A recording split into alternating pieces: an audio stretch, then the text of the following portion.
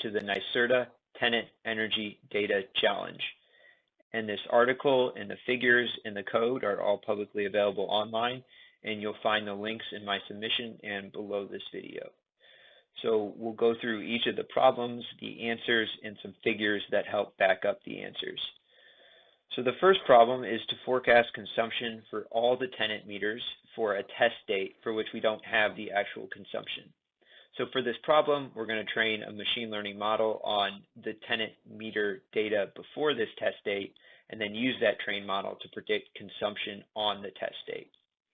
And while the forecast consumption CSV isn't that interesting, to try and get a sense of our predictions, we can look at the forecast in blue here versus the average Monday during COVID consumption for each meter. And we're using Monday because the test date is a Monday and the day of the week has a big effect on the consumption. So what we see here is that our forecasts match relatively closely to the average Monday consumption during COVID. And some of the meters, it doesn't match up quite as well. Those meters tend to have a little bit more noise and don't exhibit the same regular patterns. But we can't measure the actual accuracy of our predictions because we don't have the answers for that test date, but we can use this method and also some validation later on to try and get a sense for how accurate our model will be. And we can see here for the overall building, our forecast is pretty well in agreement with the average Monday during COVID. So the second problem is to find the correlation between the occupancy and the consumption. And the most concise way to put this is that for every 10% decrease in occupancy, the consumption is expected to decrease by about 3%. So for a 90% reduction in occupancy, as we saw during COVID, we'd expect the consumption to decrease by about 27%. And we can look at these relationships for each meter. So what we're showing here is the tenant meter and then the percentage consumption decrease for a 10% decrease in occupancy. And so for most meters, they cluster around that 3% average value, but there are some meters for which the consumption actually increases as the occupancy decreases, which might indicate some anomalous values at that meter. And to get a visual sense of this relationship, we can plot the reduction in consumption versus the reduction in occupancy. And we see a positive linear relationship, meaning that as we further reduce occupancy, we further reduce consumption. And again, every 10% reduction in occupancy, which is about 200 people, is going to result in a 3% reduction in the consumption. And the third question is to try and get a sense of the accuracy of our model using the mean absolute error. And we calculate our mean absolute error as about 0.095 kilowatt hours averaged over the tenant meters. And how we assess this is using a technique called 1 day ahead rolling validation, where for each tenant meter, we select a set of target dates, we train a machine learning model on all the data before each target date, predict the consumption for that date, and then compare the forecast consumption to the actual consumption. And what that's doing is it's mimicking what happens on our test date, where we train on all the data prior to that date and then predict for the test date. But in this case, we have the actual consumption for each target date, so we can calculate that mean absolute error. And when we average that over all the tenant meters, we see that we get a very low mean absolute error. And to try and put that in perspective, we can also calculate the mean absolute error for the entire building. That value is 23.5 kilowatt hours, which represents about a 4% error on a set of 20 validation dates.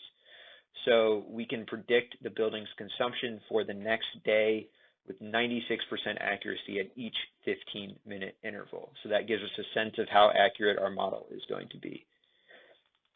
The next question is figuring out the features that are the most important in determining the energy efficiency. So trying to dig into the model a little bit more. And when we do that, we find that the most important features determining the efficiency are the time of day. Buildings are more efficient in the late afternoon and evening during COVID. We'll take a look at a plot in just a second.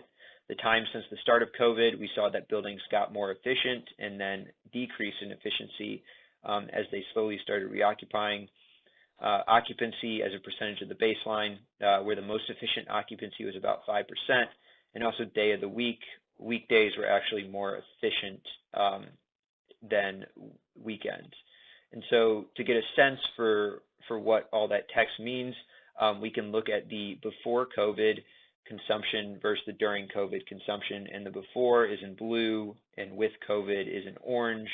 We're looking at a meter by meter look, and so we can try and see some of those trends that we just described. So for example, on the weekends, we see that the base load is about the same from before COVID to during COVID, at least for this meter, and it does vary by meter. And then we can also see another trend is that the late afternoon appears to be a greater reduction in consumption, as it looks like the building actually starts to shut down a little bit earlier during COVID. And here's a clearer example of that. We see that prior to COVID, maybe the building starts shutting down at 10 p.m., 9 p.m., but then during COVID, the building starts shutting down at like 7 p.m. So that's much earlier. And some of these plots have a little bit more noise with the meters, but most of the plots exhibit about the same tendencies. And finally, we can look at the building as a whole, where we see that the base load actually decreases quite a bit on the weekends and overnight, but actually during the day, it decreases even more. And again, the building as a whole seems to shut down about an hour earlier during COVID than prior to COVID. So that indicates that there's some opportunity to shut down earlier and save a little bit of energy. The next question is to find the most efficient occupancy level as a percentage of the max occupancy. And when we run the numbers, we find that a 5% occupancy level, about 100 people, is the most efficient. And so to measure this efficiency while controlling for factors such as the time of the year and the weather, we use another machine learning model that we train on all the data prior to COVID. Then we make predictions during COVID without using the occupancy data, so that the model predictions represent the consumption of each meter as if the building were operating at the baseline occupancy. And then we compare the forecasted consumption at full occupancy to the actual consumption. And from that, we can derive an efficiency value that is controlled for external factors. And so one way to look at this is to plot the efficiency over time and color the plot by the reduction in occupancy. So what we find is that the most efficient operation occurs in June with a reduction in occupancy of 95%, which corresponds to a 5% occupancy. And an interesting point to note here is that even a small increase in occupancy drastically decreases the efficiency. So here you see a reduction of 86%, or representing 14% occupancy, and the efficiency is about half of what that is at an occupancy reduction of 95%.